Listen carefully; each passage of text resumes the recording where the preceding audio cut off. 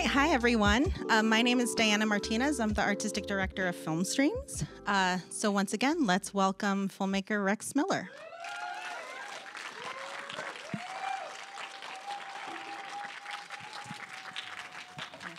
Hey everybody.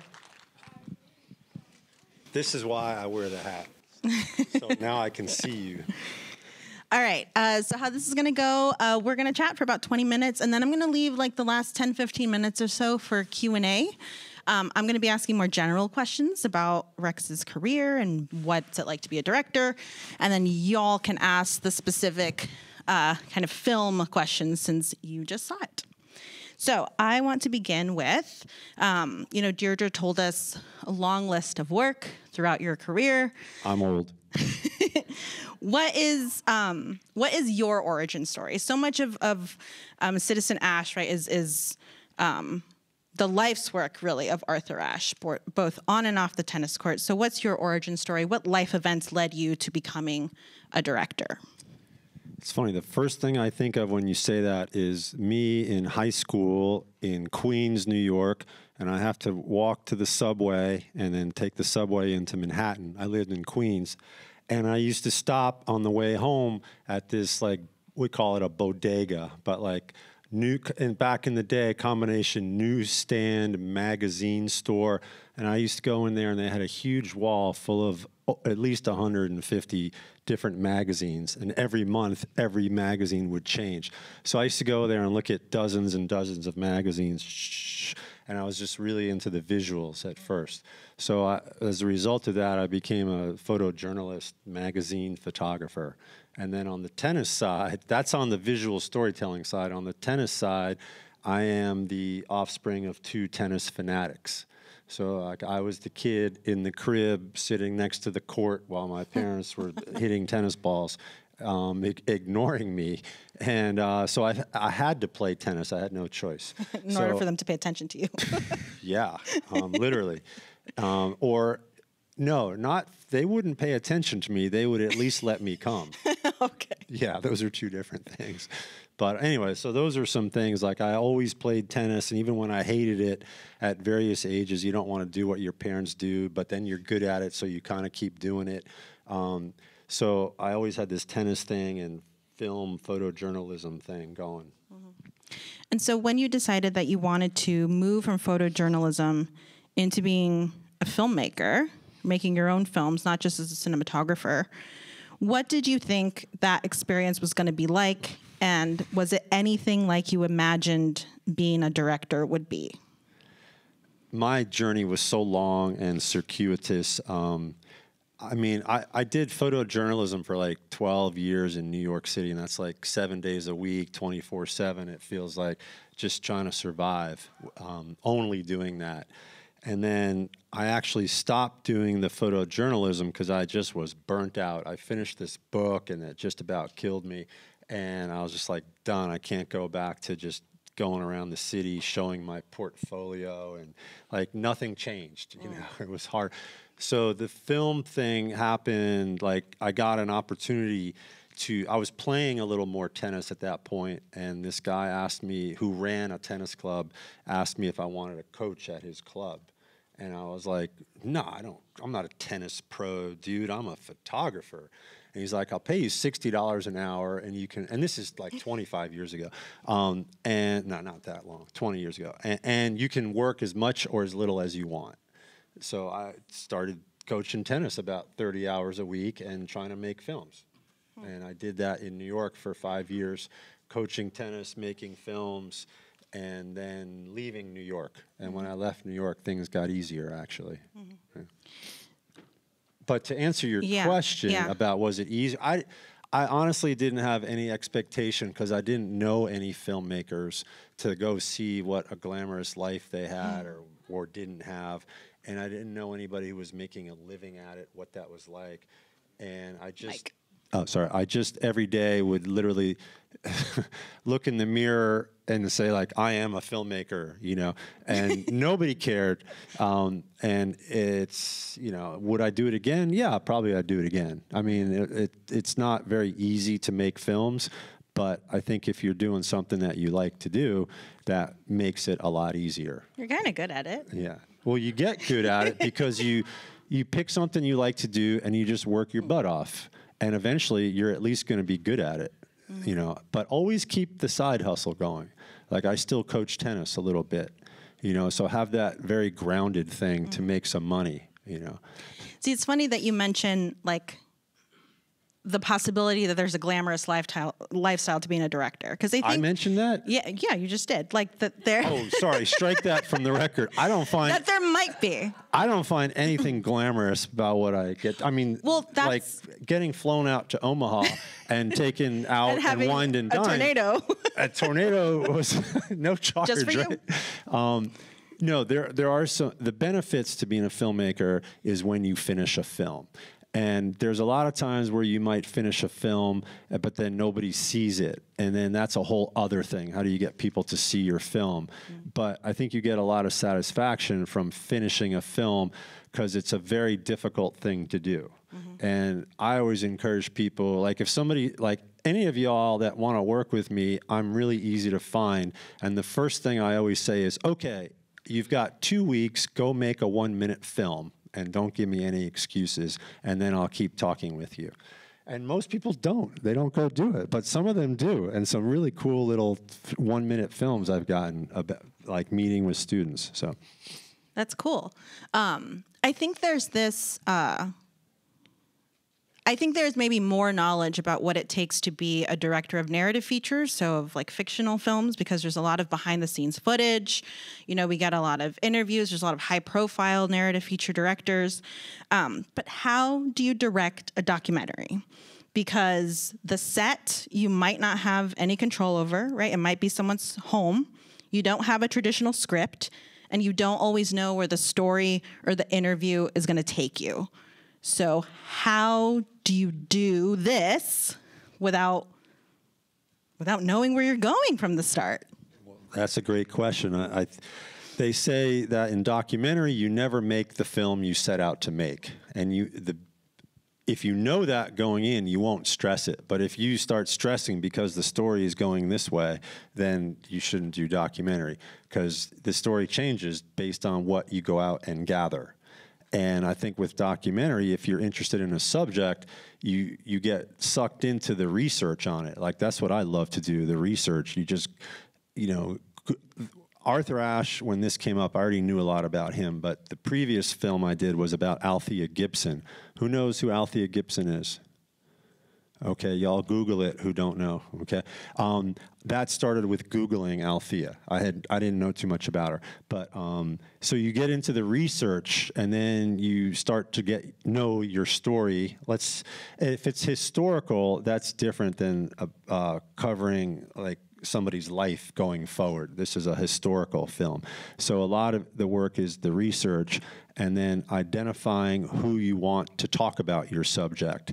And one avenue of that is like who's famous that could talk about Arthur Ashe, okay? But then you want to also find people that knew him better than anybody else, even if they're not famous, you know? And then you may want to do man on the street interviews, which I wanted to do for this, but didn't get around to it. And then in terms of the set, in this film, we had two kinds of sets. The interview sets, where I would go around the country and interview people in their home or at a local hotel or a tennis club. And then we did some recreation scenes. And that was by far the most fun for me, like recreating this old tennis footage with the proper old tennis gear from the 40s and 50s and 60s. So that type of set I had control over, and those were, even though there were actors involved, they tended to be very small sets, so very manageable, and sometimes we'd just shoot for an hour or two, and that was the whole thing. So that's similar in some ways with narrative filmmaking, but it was a very small scale, the recreation stuff. Can you tell us a little bit about the research and the archives? Like, you worked on this project for 5 years. What were some of the kind of like major kind of research flashpoints that you came across while you were making the film?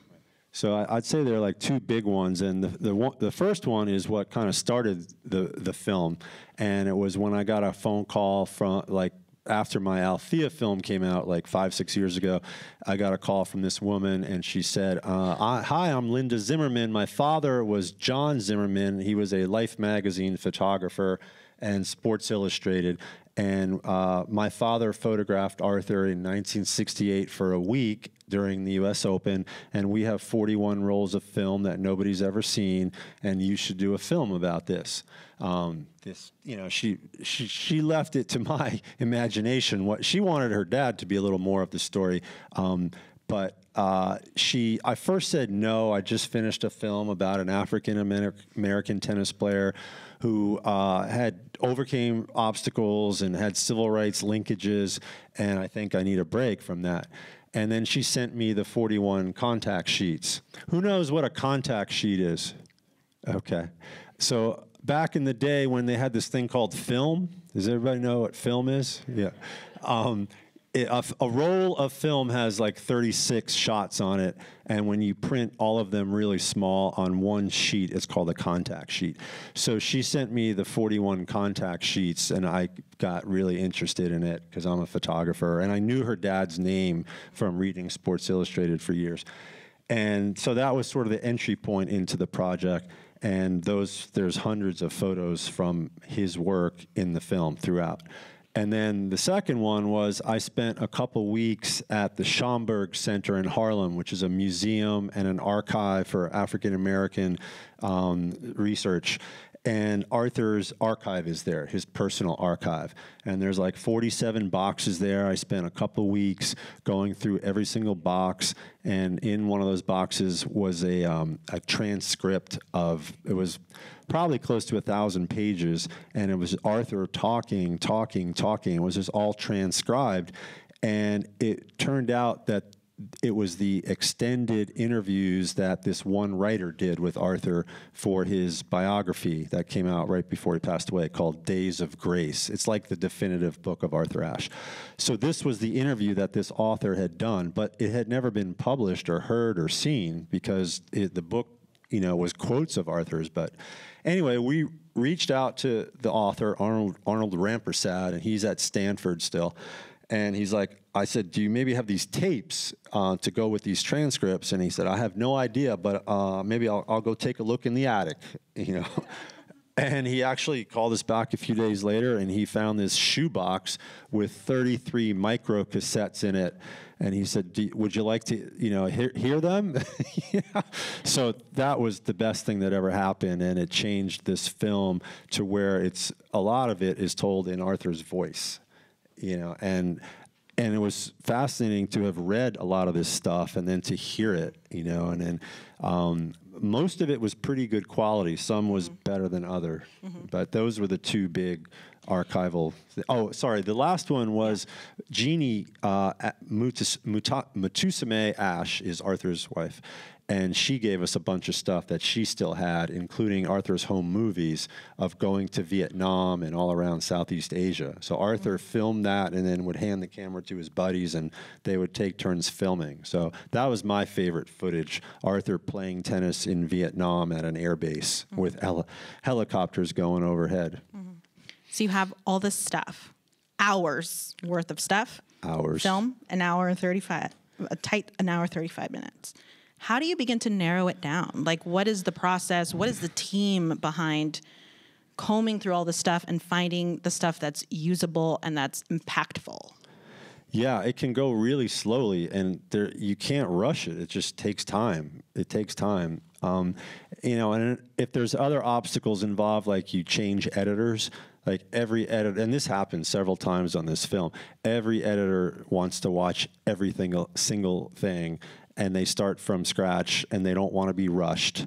And it's like 3-4 months before you can even talk to them, and then they don't get it yet because they've just watched it once. And then their first cut is like horrendous because I've already seen this scene edited by 5 people, and you're starting from scratch.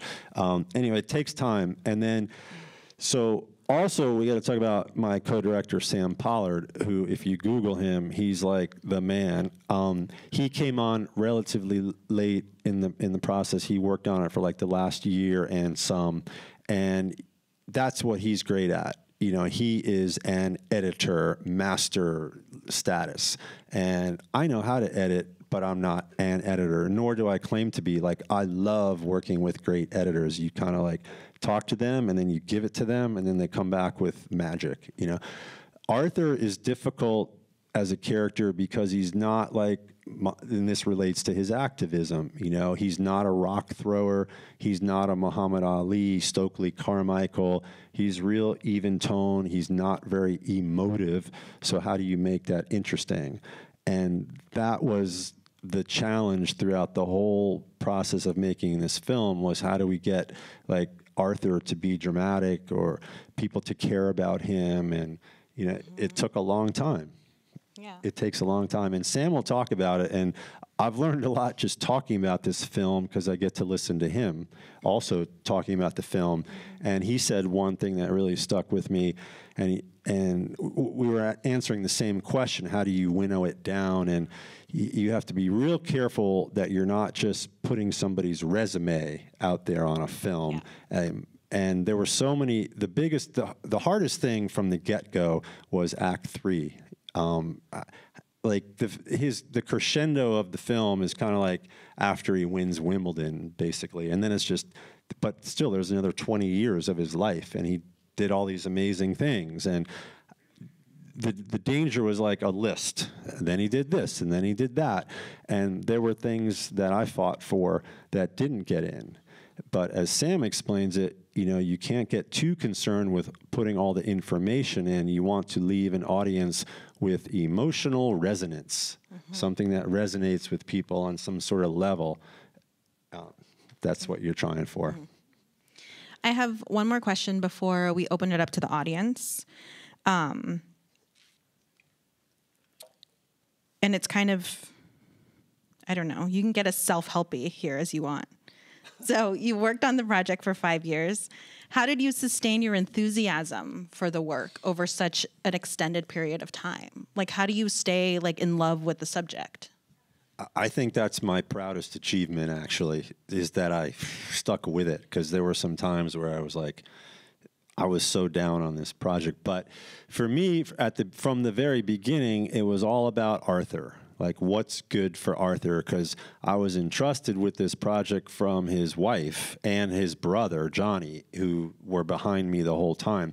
There were just a lot of obstacles. Like, that's documentary filmmaking. It's not like somebody knocks on your door, here's $1 million, go make a film about Arthur Ashe, we'll see you in a couple of years. No, there's like committees of people chiming in, and this one, the editor quits, and then this money's gone, and blah, blah, blah, blah, blah. There's a lot of obstacles besides the creative. So, and there were fights and whatnot, not with the finishing team. When we finished, we were like in unison, and like, you know, everybody was loving everybody else. But for me, I could flip a switch when something obstacle would come in. I would just go, what's good for Arthur? You know, and that was my way of just, okay, this is what I have to do. That's how I did it. Great. So we have a few minutes for questions. Maybe we'll start with 3. So Lisa and Patrick will be on both sides of the theater. If you have a question, please raise your hand really high and wait for them to get a mic to you. And please speak into the mic, and that's the only way that we can hear you. So if you have a question, raise your hand really high. I just want to thank everybody here for coming out. Like, really appreciate it. Yeah, Patrick at the top. Thanks to Deirdre and the whole team here. Appreciate it. There you go. Hi, I'm Josh with the Boys and Girls Club. I don't have a question per se, but I just wanted to really thank everybody that made this possible.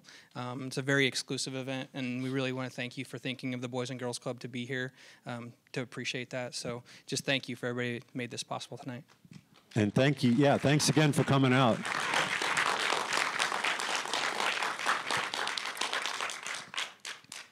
While we're getting that next... Lisa has someone with a question. Go ahead. I just want to say, like, when I make a film like this, this is the audience that I'm hoping will come and see it. So you go and tell all your friends who Arthur Ashe was.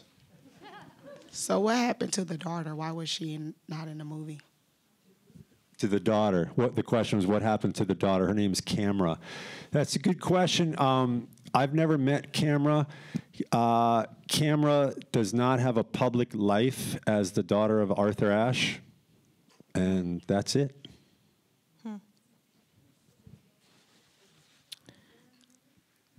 Did you reach out to her? Well, I was in touch with Jeannie a lot, but that was off the table from the beginning. Interesting.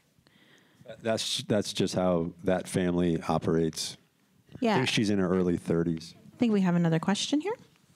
How much money did it cost to make the film? So I think I think the budget is announced at like 1.5 million or something like that. I could be wrong. Something like that.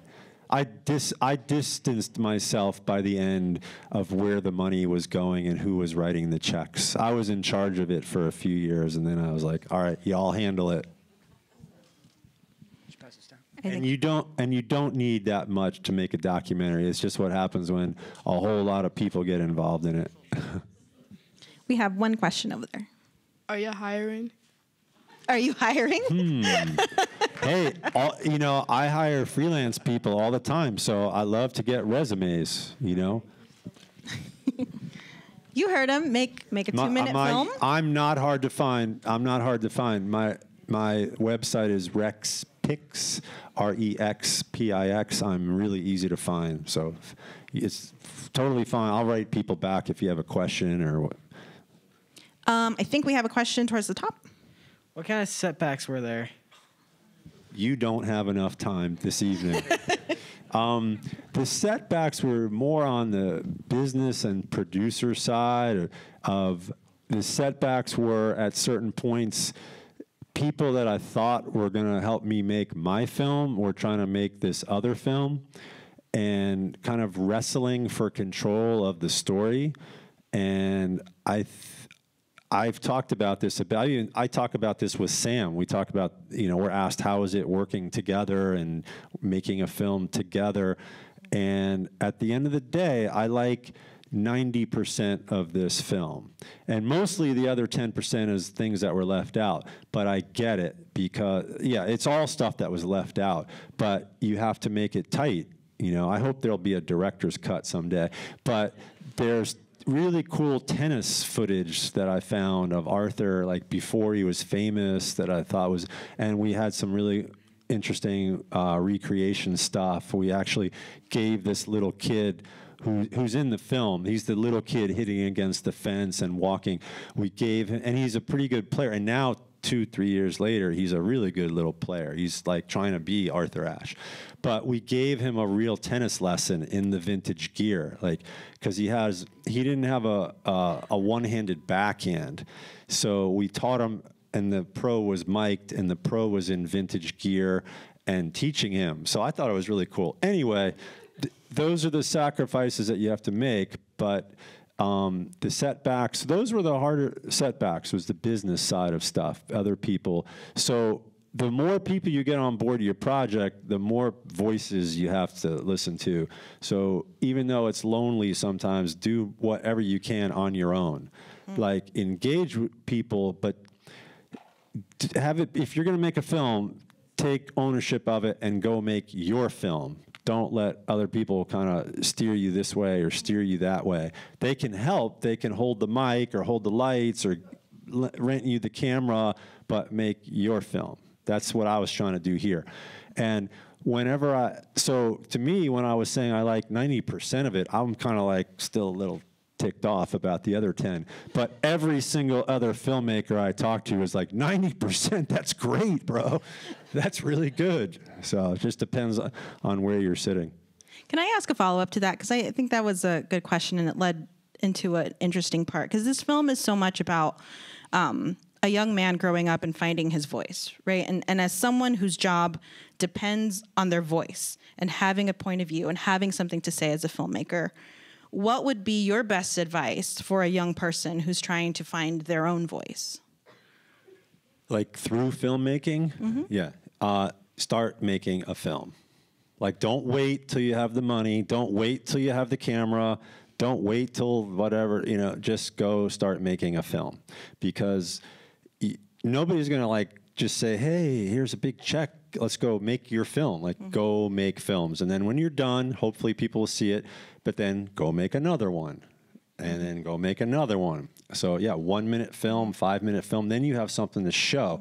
Next thing you know, when you have hey, my film's playing at the Down the Block Film Festival. Oh wow, hey, he's real, and other people all of a sudden a year later don't have that, and you've had a film in a film festival, and then next thing you know, somebody hires you, maybe even in this room, hires you to shoot their daughter's wedding because you're such a good filmmaker, and you make some money to go fund your next film. So to me, it's all about being active and don't wait around. Borrow a camera. You have a phone. You have a camera. Go make a film. Great. Do we have any other questions? Yeah, Luisa has a question. That's someone with a question up top. Do you think this topic is important, and would you direct another movie about it? And when you say topic, clarify that for me. Like being set back because of your race and stuff like that in certain sports. Would you write another movie about that or direct it? You know what I meant. Oh, you never know. Is it a trilogy? Oh, yeah, I did Althea and Arthur. Well, yeah, there was going to be another smaller one with somebody there. Lenny Simpson, who's in this film, deserves a film. Yeah, I like good stories. So I'm open to anything that's like a good story and that I may have an interest in. So sports, I've been playing sports since I could walk, and I've been involved with a lot of stories that have to do with social justice issues and racial stories. So yeah, yes or no? Yes, I'd make another film about athletes overcoming obstacles in all kinds of ways. And I think obstacles can be different obstacles. One of Arthur's one was racism in the Deep South and institutional racism, but there's other obstacles as well. And so like at the moment, I'm making a film about a punk rock skinhead guy who was very violent. But I found this humanity in him, and his origin story just became really interesting to me. And I'm working on another one about a jazz, figure from 50 years ago. So yeah, all kinds of stories. I love finding interesting stories. Maybe one of you has a next story for me. We need to wrap up for time, but kind of as a final question, going off of the last question that was just asked, again, 5 years span during the making of this film, and a lot changed politically during that time, right? There was like the renewed spirit of Black activism after the murder of George Floyd. How did that shape how you were thinking about this film? Because it's happening while you're making it, right? So what does it mean? How did it shape the film then, and then what does it mean to have the film out now?